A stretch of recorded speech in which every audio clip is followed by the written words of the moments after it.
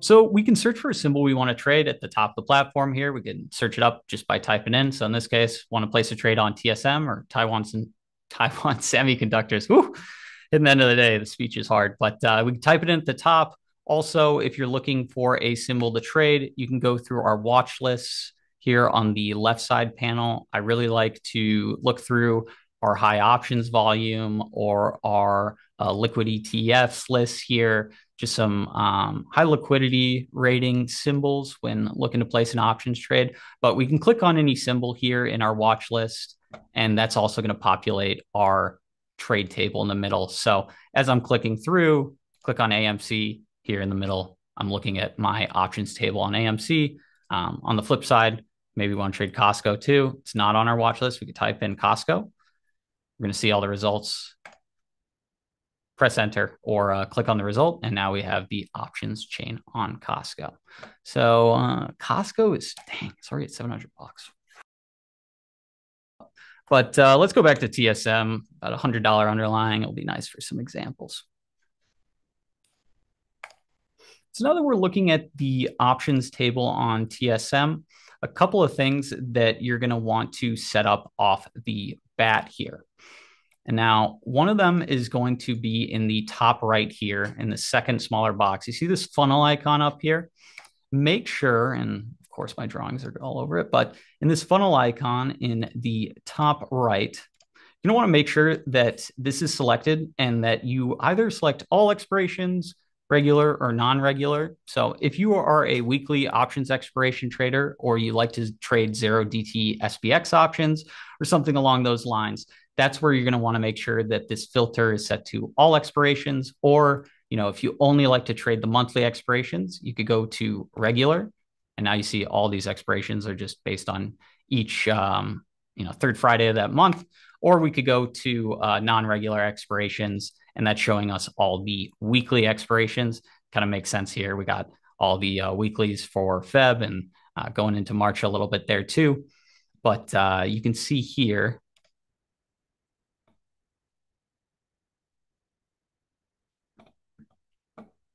cool.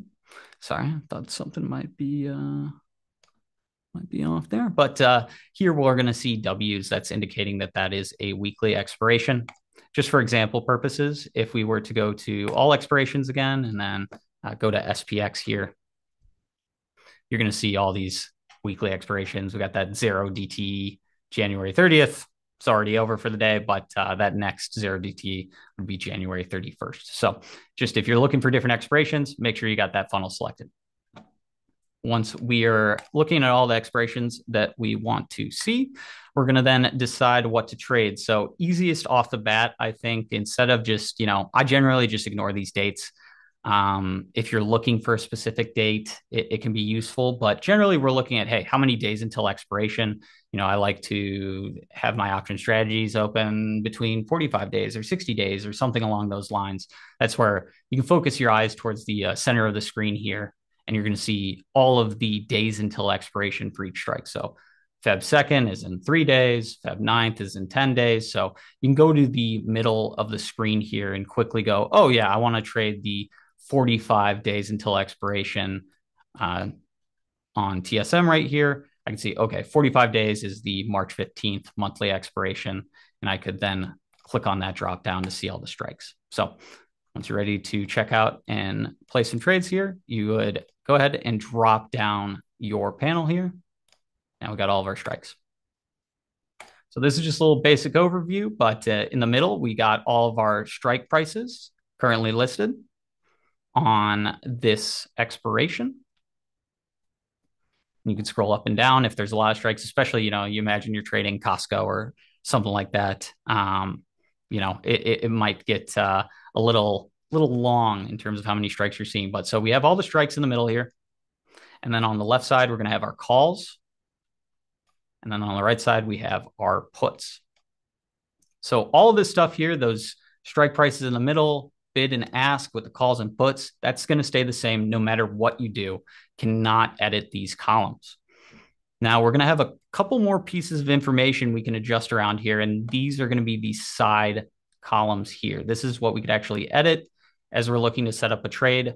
Maybe you're looking to set up based on a certain, delta, looking to do like one standard deviation, 16 delta or something like that. You can quickly see your deltas here in this column, or super nice if on these headers, these names, you can actually left click on it and change this column to a different metric. So maybe you want to see the last price traded for these options. Maybe you want to see let me get my drawings out of the way, but we can put up open interest in volume 2. Really like to do that, especially, as, maybe you're trading leaps or something that's maybe a little less liquid and you want to check out, how many people actually have, open positions on this strike right now. You can see that in the open interest column on either side here, or on the flip side as well. We want to see, how many contracts were traded today. We can see here in volume as well. So, as you're looking to decide on which strike you're placing a trade on, or, you're looking for the most liquid underlying or expiration to trade, super, super useful to set those up there. So that's a quick setup on getting our options table here. And I'm viewing all strikes. So as I scroll up and down, I got a lot of strikes. For some of you, it might look a little bit different. And that's simply because this little setting up here, this strikes all, that means that I'm seeing all the available strikes for this expiration. If I go up here and change our strikes drop down to, something a little less, maybe I only want to see 10 strikes on this expiration, we can see 10.